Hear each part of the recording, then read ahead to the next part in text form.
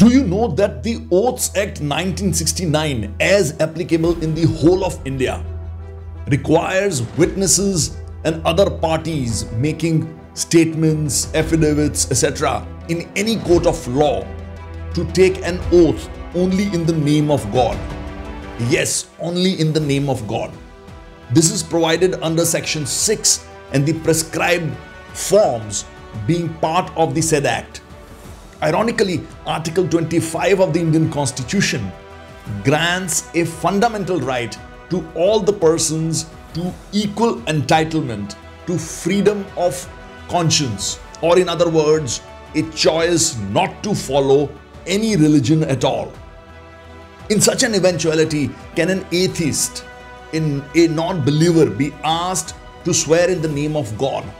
Will it not be tantamount to a breach of his fundamental right? Just asking. Just asking.